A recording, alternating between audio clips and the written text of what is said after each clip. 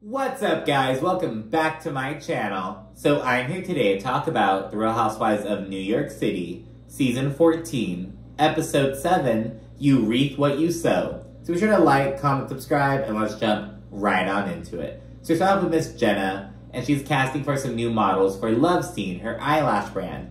And I'm not sure if I said this in a previous recap or not, but I was so confused by her tagline. It's like, my lashes may be fake, but I keep it real.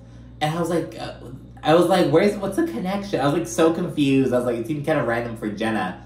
But then it's like, oh, she has an eyelash brand. Like, duh, like that's the connection. You know what I mean? So I felt all dumb. I was like, oh yeah, Love Scene. So she's doing that. She just got into Target. She wants to like update the website. So she wants some new faces. And she invites Sai, literally just as diversity candy. She's like, it's important for people to see someone who looks like them. I'm an older white woman in this space. I want people to kind of feel seen. So I'm like, you could have just said like, oh, I invited Sai to get her input. She's an influencer. She's in this space. Like, she knows what it takes to like stand out. You know, some shit like that. So on the one hand, I'm like, okay, well, Jenna's being upfront saying what it is. Like, no, I'm bringing Sai for fucking diversity candy. But on the other hand, it's like, well, you could have just bullshit. I don't know. So it was kind of a little funny thing. While chatting with this one nervous girl named Mary, Jenna's like, oh, you know, like, just kind of calm her down. And she's like, did you have a childhood nickname or anything? I'm like, girl, her name's Mary. It's fucking 4 letters. But she shares that her brother used to call her Marnie, and because he couldn't say her name Mary. And so it, like, just stuck. Like, her mom still calls her Marnie. It's, like, just her little nickname. And Jenna's like, oh my gosh, that's so cute. And then she shares that her name is not actually Jenna. It's Judith. And when she was going to college, it was like her first day, and they're like, if you have a nickname, let me know now. And she was like, oh shit, now's my chance. And the only thing that came to mind, though, was what her brother used to say. It was like, Jenna, Talia. And so she's like, oh, Jenna. But I'm like, if your name was Judith and you went by Judith, why would he be going, Jenna, Talia?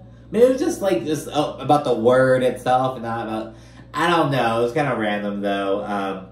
So yeah, she shares that. So I think it's really admirable that Jenna's like sharing this little fun fact about herself, being vulnerable, as she says. It's not really being vulnerable, but okay.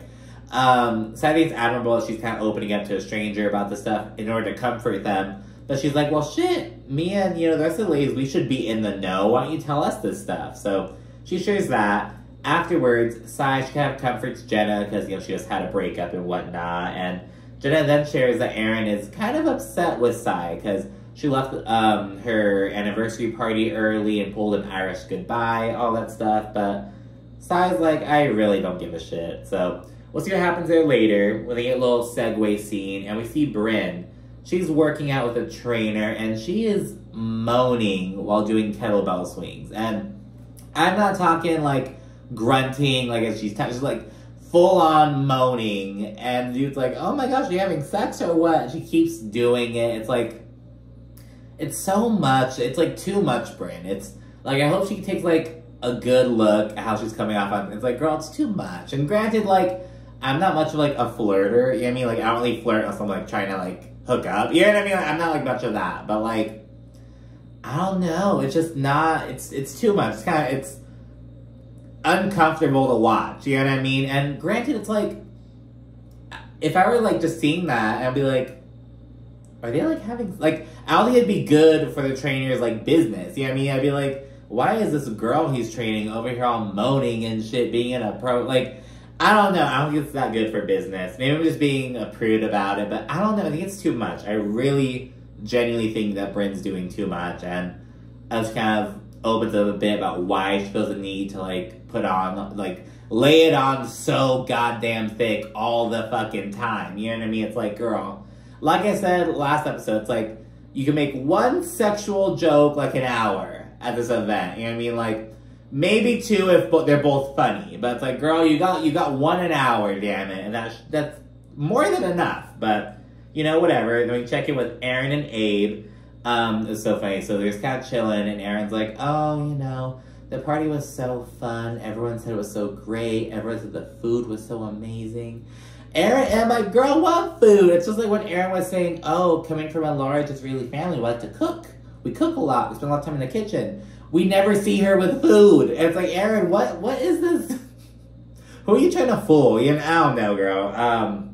They talk about that, and then production, they kind of zoom in on Erin putting ice cubes in a glass of red wine. And yeah, this is kind of random, but production made sure we saw Erin putting these ice cubes in her glass of wine.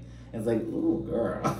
So, and yeah, this both go on and on about how fun everyone had. And it's like I said before, I think Abe may be like the funnest guy in the fucking law firm, like the funnest guy among like a bunch of fucking wet towels, but it's like, girl, it wasn't that fucking fun, like calm down. Erin then shares that she's upset because according to her sister Kelly, all the ladies were kind of chit-chatting during their vows.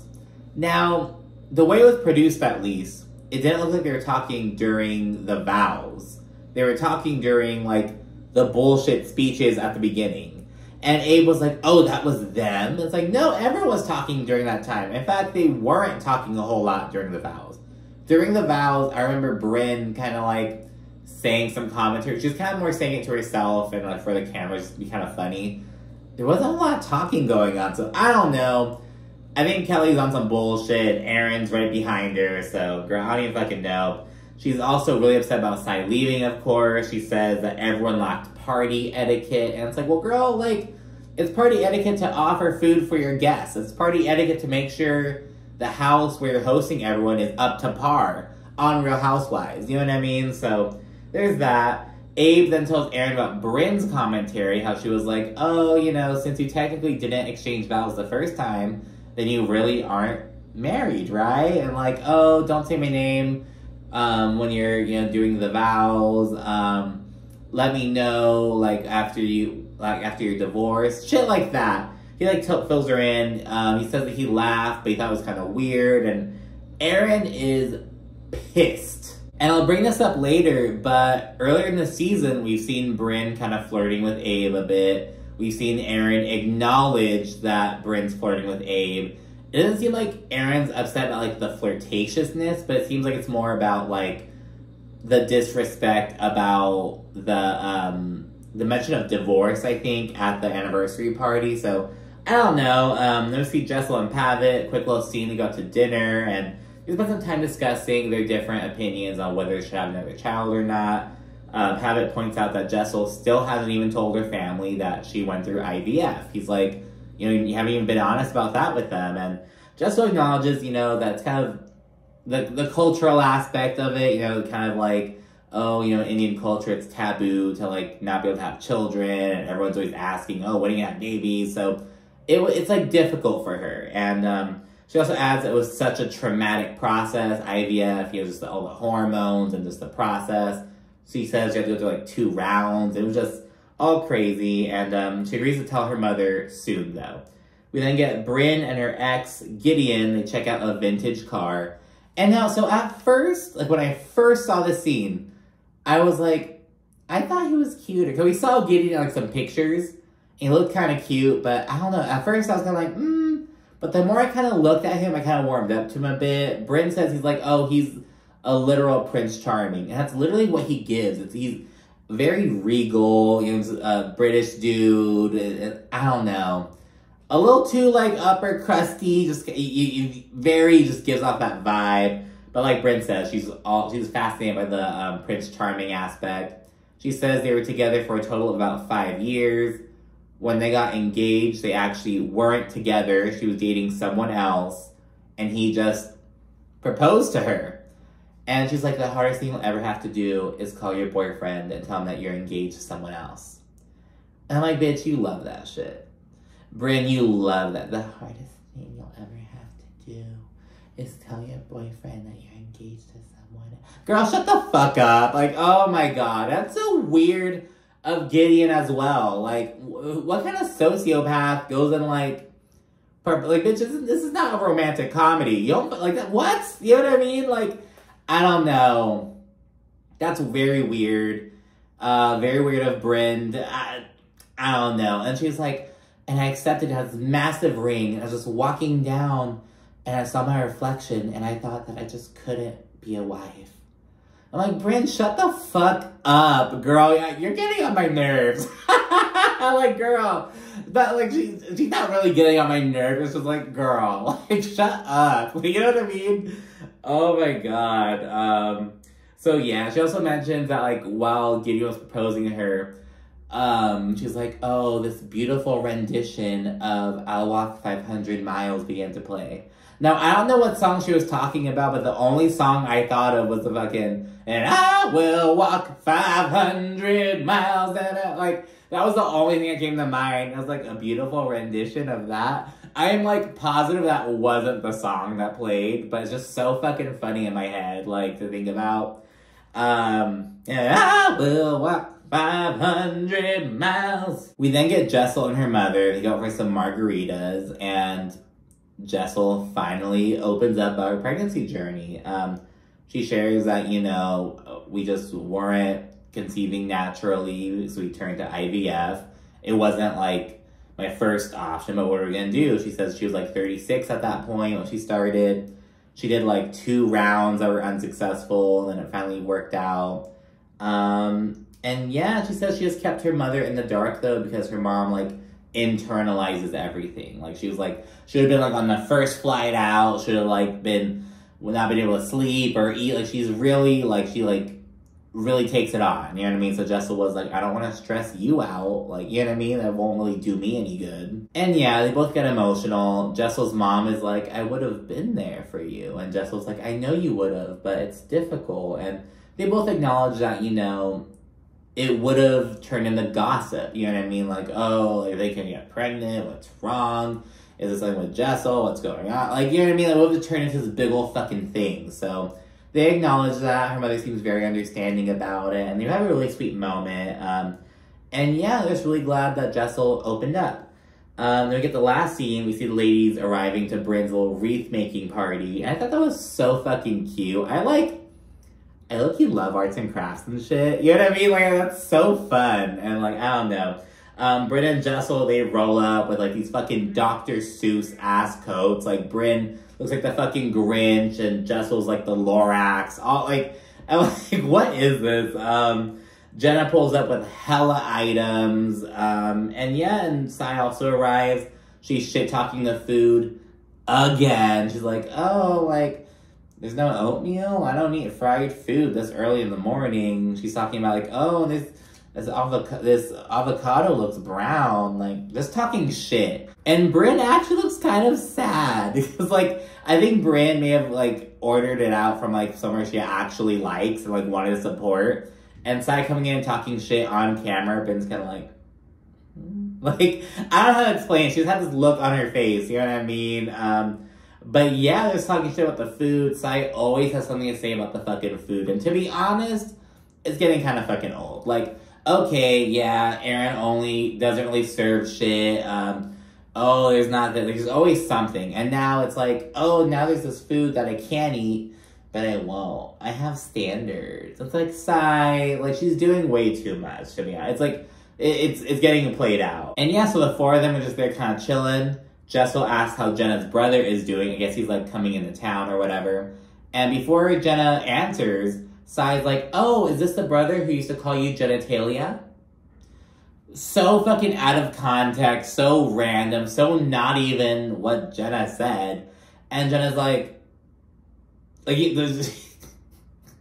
just cuts a look at Sai, just like, girl, like, are you serious? And then Sai tells the complete whole fucking unabridged story. Like, she doesn't paraphrase at all, doesn't cut to the chase or anything, says the entire tale. And it's like, what? And then Jessel's reaction to learning Jenna's real name was so fucking funny. Like, people online were like, it's like Jessel's acting like Judith is a slur. He brought up the fact that her name is actually Judith. Judith? So yeah, as they're chatting, Jenna shares that her original middle name was Agar. I guess it's a biblical name. And Jessel's like, oh, Judith Agar. It's like Bill Game of Thrones name. And yeah, it's kind of funny. Jenna tells the whole story about how her name was like Jenna Agar Lyons. When she got married, she dropped Agar and made Lyons her middle name and took her husband's last name. Then she dropped her husband's last name, so now she has no middle name. So just a little bit of a thing. Erin then rolls in. Right when she walks in, Brynn's like, here comes Darth Vader.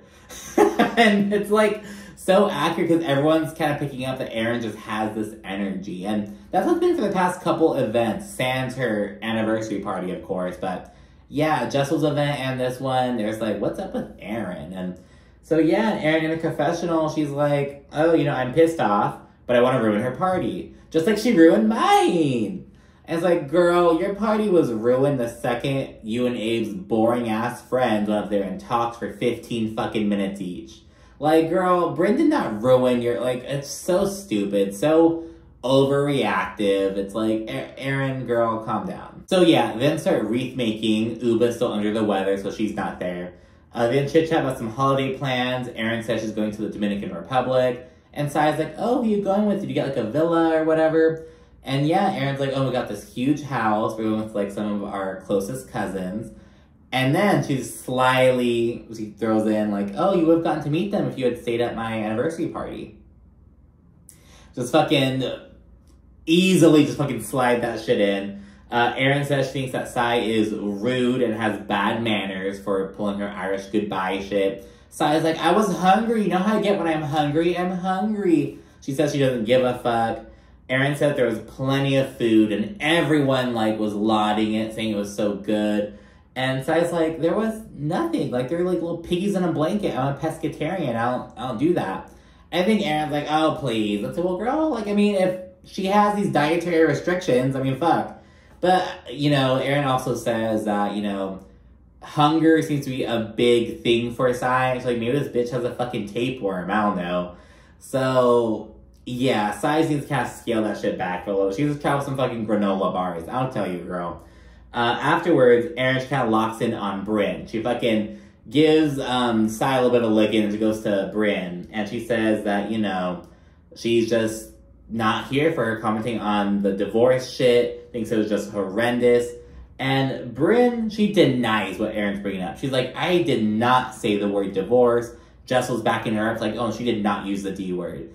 Production shows Brynn saying divorce, child separation. Said it multiple times.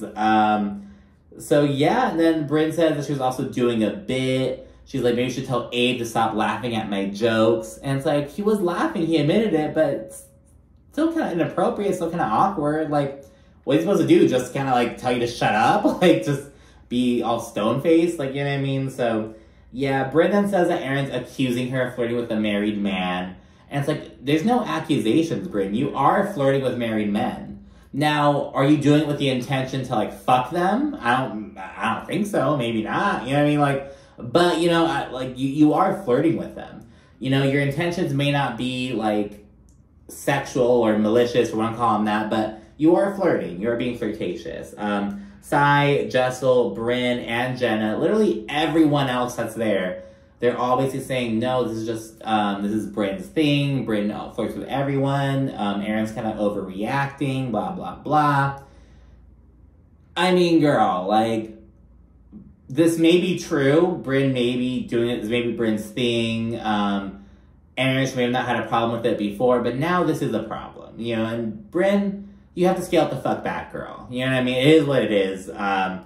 And yeah, and Brynn says that she was making jokes because the party was fucking boring. This pisses Erin off, and as she's walking out, she's like, I'm just gonna leave with my sick wreath. And then, I think it was Jessel. She's like, oh, it's actually really beautiful. And Erin's like, I know, because I'm great at designing, and you guys all fucking suck. Bye. And she just insults all of their wreaths. And to be fair, Erin's wreath wasn't that cute. I think Sai's was the best. Sai's had, like, just, because they have different kinds of, like, stuff. And I don't know, Sai's was the prettiest, I think, out of the glimpses we saw. But yeah, it was just kind of so fucking funny. Like, fuck you and your wreaths, bitches. Bye. And after she storms out, she calls her annoying-ass sister. And her sister's like, oh my gosh, yeah, Brynn's such a bitch. And at the party, she's wearing sunglasses. Like, calm down, you're not a celebrity. I'm like, girl, Brynn's more of a celebrity than you'll ever be, Kelly.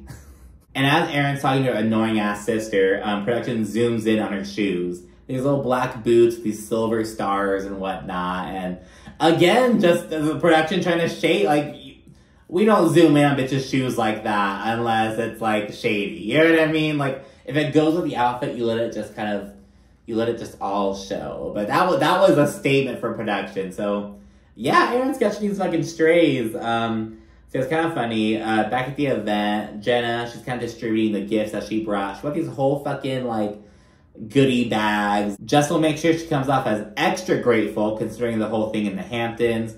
She also mentions it'd be a great regifting bag. Like, it was all full of stuff that, like, various collabs that Jenna's doing with other people, just all kinds of shit. Saj points out that Jenna always gives gifts that are, like, associated with her own businesses. Brynn thinks that Jenna's hoping that they'll share on their social medias. And say, well, girl, Jenna doesn't need you bitches to share on social media. Jenna's bringing shit to the show. You know what I mean? And I don't know. Jenna also is, like, the one person who was, like, famous beforehand from this group. So, I mean, I'm sure she has more followers than Brynn. But that's neither here nor there. We then end by them FaceTiming Uba, who gets to look at the food and also says that it looks kind of gross. So, yeah, it sucks for whoever the fuck catered that event. But, yeah, all in all, Erin was just kind of bringing some confrontation, but kind of being a little annoying. I get where she's coming from with Brynn, though. Brynn just needs to scale back her flirtiness, like, a couple fucking notches. You know what I mean? Like, to be very honest. I do think that seeing herself on camera may kind of help her with that. Maybe help her out in future seasons. But anyways, thanks so much for watching. Be sure to like, comment, subscribe, and stay tuned for more. Thanks again. Bye.